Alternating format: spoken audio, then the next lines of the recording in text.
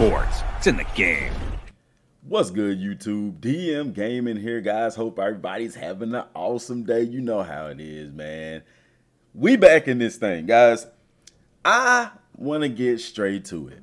Guys, you are going to have to seriously consider who you do your rebuild with in college football 25. Guys, I'm telling y'all now, if you think that you are going to get into this game and you're going to play with a Kennesaw State, the Chanticleers, freaking Louisiana Lafayette, La Tech, any lower five conference school, if you think you are going to play with one of those teams, a Texas State, okay, a Sam Houston State, what Stephen A. say? It doesn't matter. It doesn't matter. Guys, if you think that you're going to play with one of those schools and be a powerhouse in 3 years, you're sadly mistaken. This is not the game for you. But I'm happy about that, okay?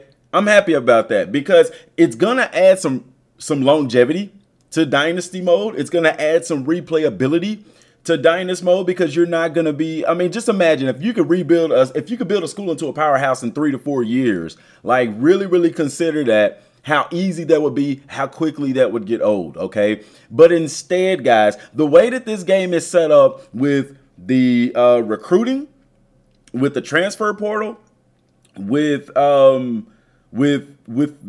gameplay, you can see why it's not going to be that easy. Guys, if you get into a game, okay, if you get into a game with a lower ranked school, now I'm not talking about, or let me say lower class school, because I say lower ranked, people think top 25. No.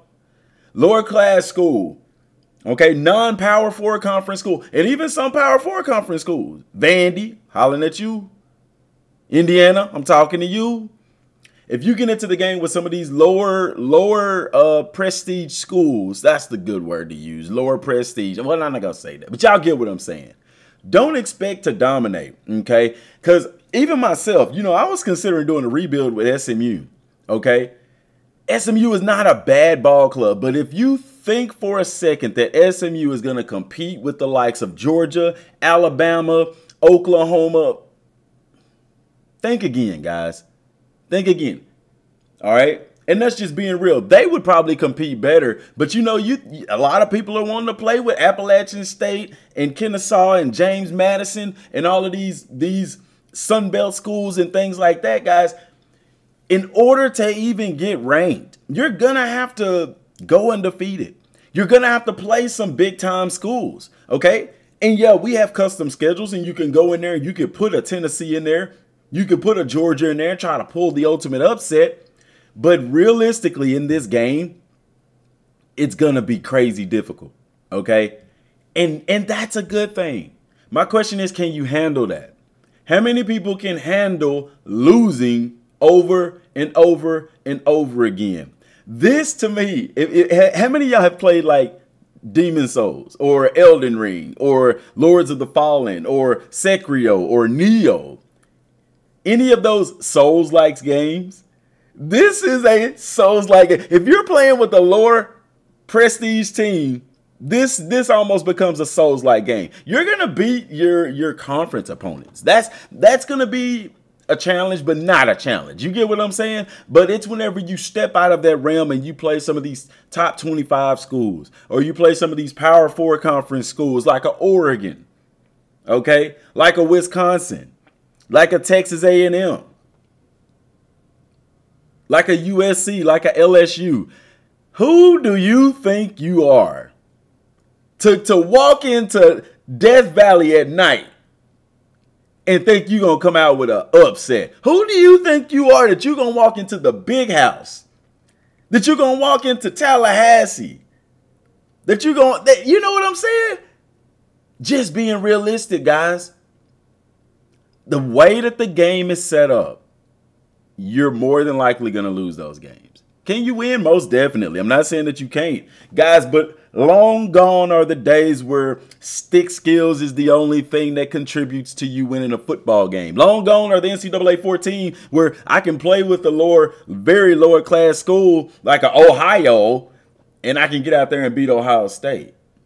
Because, guys, the players actually matter. They've already told us.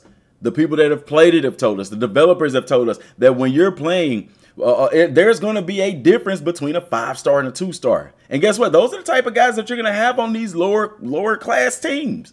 You're not going to have 4- and 5-star guys on those rosters. You're going to have 2 stars, 1 stars. Your best athlete's more likely going to be a 3-star guy. You'd be blessed to sign a 4-star. A super rarity to sign a 5-star, guys. This is just being realistic, man. It's going to be a dogfight. And you should be up for it. That should excite you.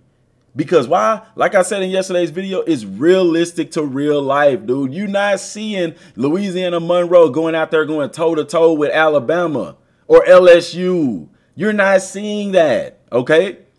That's realistic. You're not seeing UMass going out there going toe-to-toe with a Penn State at night at the whiteout game. It's not going to happen. You're not even going to get whiteout attention in the game. Penn State only do whiteout for big games, baby. Tennessee only do the checkerboard for big games. You're not big time, big dog. So don't be surprised, guys, if you're rebuilding. Understand the challenge that is before you, but you embrace it. Because that's what football is about, getting out there and getting after it week in and week out. Guys, this dynasty mode is going to really, really, really make you work for it, guys. And that's good because you should want to work for it. You should be excited for the challenge to build your program. That's what you're going to be doing, building a program. You can play with a school that's already established, but guess what? It's still going to be challenging. But everybody loves a rebuild. Everybody loves a Cinderella story. Okay. And when we play our rebuilds, understand that it's going to be a challenge. Okay. Understand that.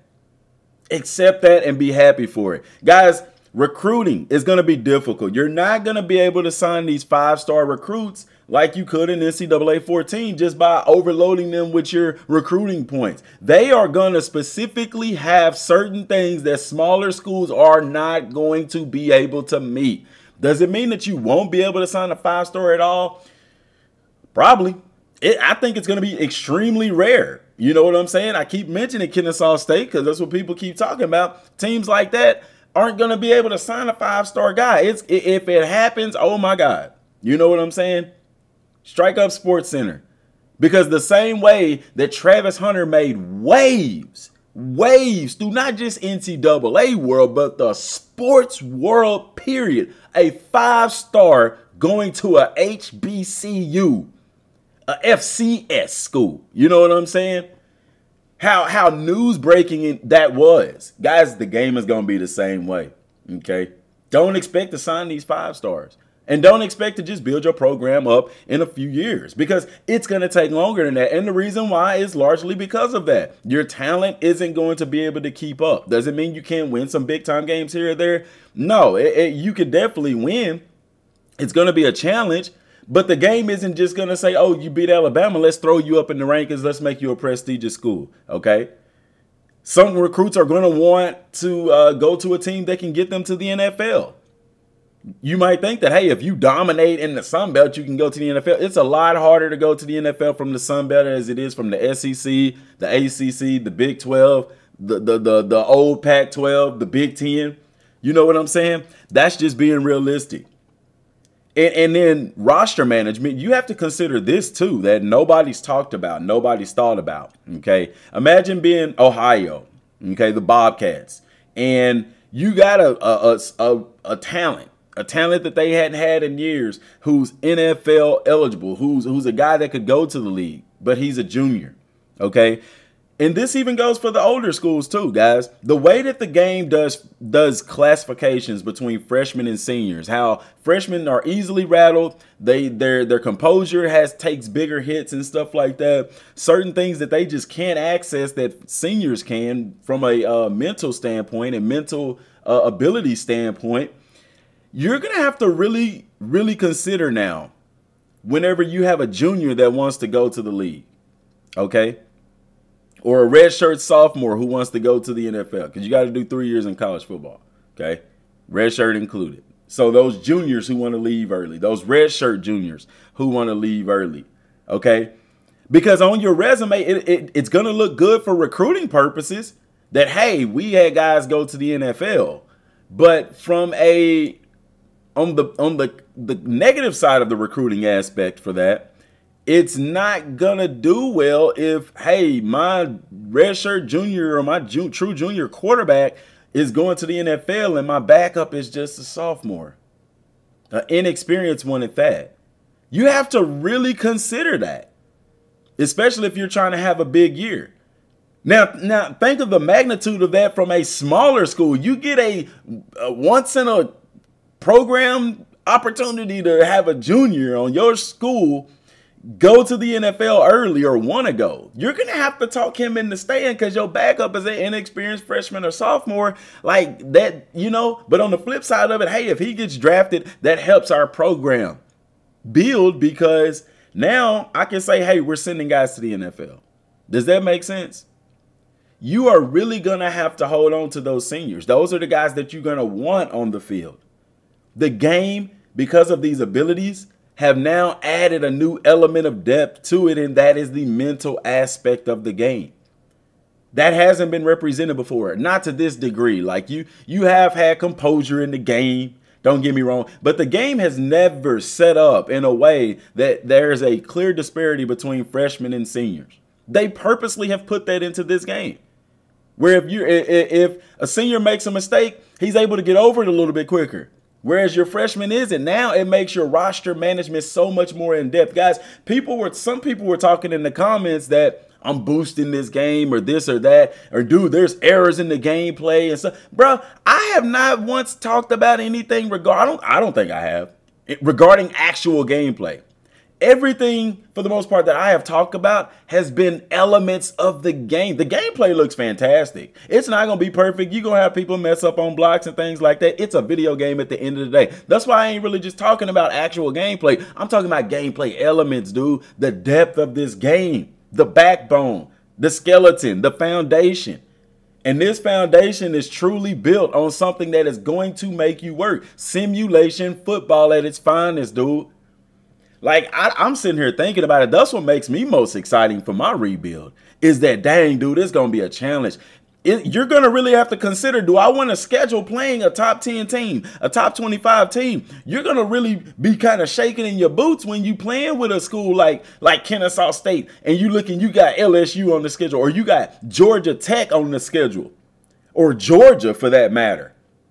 You're going to see how they feel in real life. Why? Because the wear and tear system. Your players are not going to be as athletic. They're not going to be as strong. The wear and tear on your team after a game like that is going to be tremendous. They're going to take big hits. Why? Because the team you're playing against can hit harder. They're faster. They're stronger. They can take more punishment because they deal with it week in and week out. They have already said that those running backs, you don't expect to just put in a guy who hasn't been playing all season and expect him to go a full game. There's going to be wear and tear on him a lot more because they have to adapt to that. They have to get used to that. Okay. So you're going to have to really consider playing these schools on your schedule. You're not going to just do like we used to do in NCAA 14, and on those games that we can change, we're just putting a bunch of top 25 schools in there because we know we can beat them. And we know if we go undefeated, that we'll be in the top 10, if not the top 5, possibly get into the BCS bowl game. And that was even a challenge. It was sometimes you go undefeated and still wouldn't make it. Now we have the 12-team playoff where your conference champions get in, and then you have a couple of add wild bids. That's still going to be a challenge.